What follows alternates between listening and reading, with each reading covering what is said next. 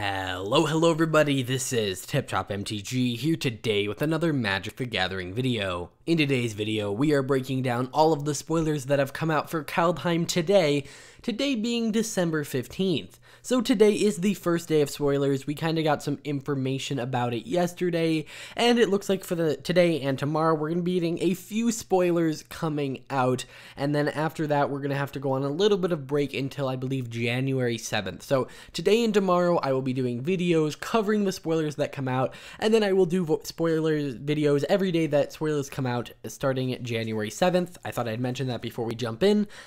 We don't have a lot of spoilers today, and a lot of the bulk of them are things we already knew that were happening.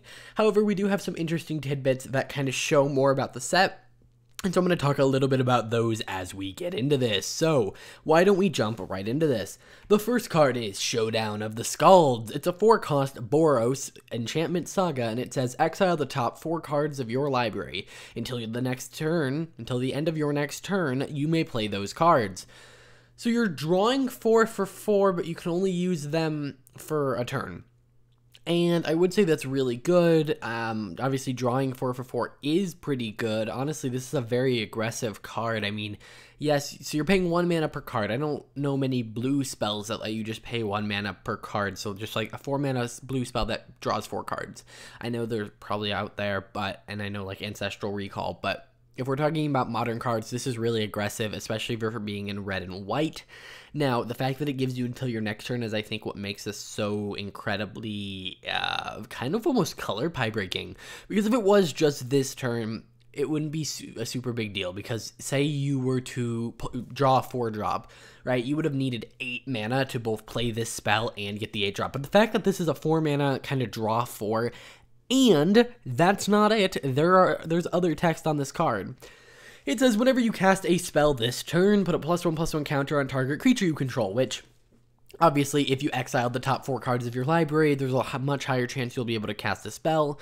I don't really think that saga part's really going to be the reason it's played. I think this is going to be a kind of 4-cost, almost instant effect on an enchantment that just has that little bit of a boost. And I think if you're running a Boros deck, this is honestly a pretty good contender for it. I mean, 4 cards, 4 mana, pretty powerful. Now, why is this such an exciting spoiler? First off, Boros getting more card draw, that's pretty cool, but it is a saga, and unless you didn't notice, sagas are not in every set. So this is kind of the confirmation of our first kind of mechanic, and that is going to be Sagas. So we last saw them in Theros, and before that they originated in Dominaria, and it's kind of weird because in the past they said they really liked doing sagas on planes we've already been to, as they let them explore stories that may already be known, because sagas are supposed to be like legends, like, you know, tales from the past, kind of brought forward, and so going to a new plane and doing sagas, according to them, was very difficult. Now,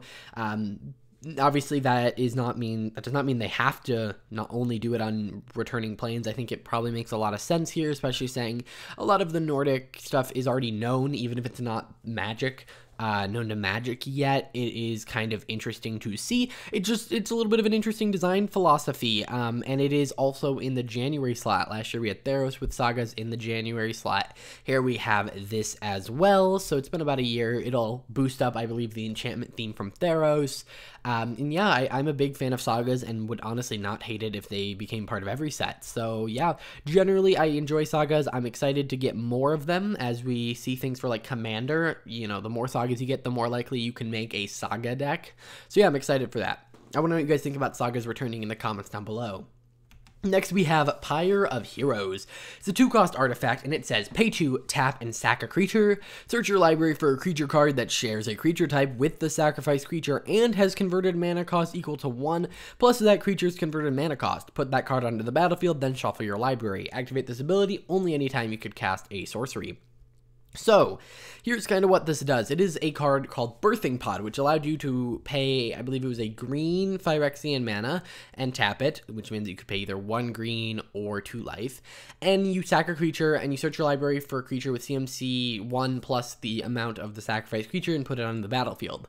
This is that card, minus the Phyrexian mana, and it has to share a creature type, which means this can do some very powerful combo-y things. However, it is a lot less so, because you do have to find things that, you know, share a type. Now, with like shapeshifters, this is pretty cool, and we have some confirmation that one of the planeswalkers can kind of change materials and forms around, and I wonder if we're going to see other people being able to do that and inheriting multiple creature types, and then that works well with this.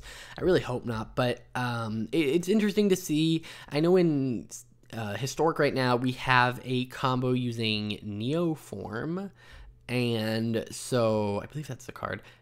And so I would be interested to see what other creature types are and if there was some replacement that could use this effect as well. Either way, I think in a tribal deck, this works really well. You can take, say, your 2 mana, say you have an elf 2 mana, when it enters the battlefield, look at the top card of your library, it's a land, put it on the battlefield. Well, that's cool when it ETBs, but then it's kind of useless. So then you sack your 2 mana elf for your 3 mana elf, and then boom, that does some cool effect. You can sack it later. I think this is going to work really well in creature-heavy tribal decks. So yeah, those are the 2 main cards. Now we also have the pathways. So we have the Simic pathway. Sorry for the subtitles. They were part of the video, so they're going to be on the card. But how these work, these are modal double-faced cards. Because this is the first video in the spoiler season, I will explain this. Essentially, how these work is that you can play either side. They're going to be a double-faced card. So on the card, there will not be a back that says Magic the Gathering. And unlike normal double-faced cards, where you play one side of it and then it transforms into the other, this one you get to choose which side enters the battlefield. And so that'll be, you know, you can either play it as kind of a forest or as a island. And I know a lot of people don't think these are good lands. I think, you know, they are in standard at the moment considerably better than basics, outside of the fact that they can't be fetched with Fabled Passage. So I think basics are still needed, but these are better than basics. In older formats where fetch lands are much more prevalent, I don't know how well these are going to do, and obviously we've seen the ones from Zendikar. They are simply filling out the cycle with the Rakdos ones, the Golgari ones, and the Azorius ones. Now, one thing I want to mention is, yes, those are the color combinations of Kaldheim. However, I wouldn't look too much into them. Yes, I do think it may matter, but they have stated that Zendikar kind of got the first pick. So Zendikar chose the 6 that were relevant to it, and then left Kaldheim with the 4. So unless they designed the mechanics and the color combinations around the lands, I wouldn't necessarily look too much into those mana colors for, like, stuff that's coming in. Now, they could have seen the 4 that they had and designed around that, but just note Zendikar is the one who got to kind of choose the lands that fit best with its themes.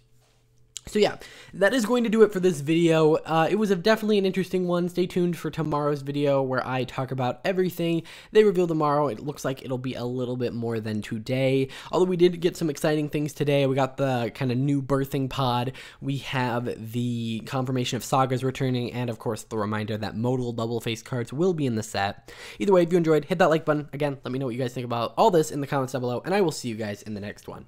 Bye.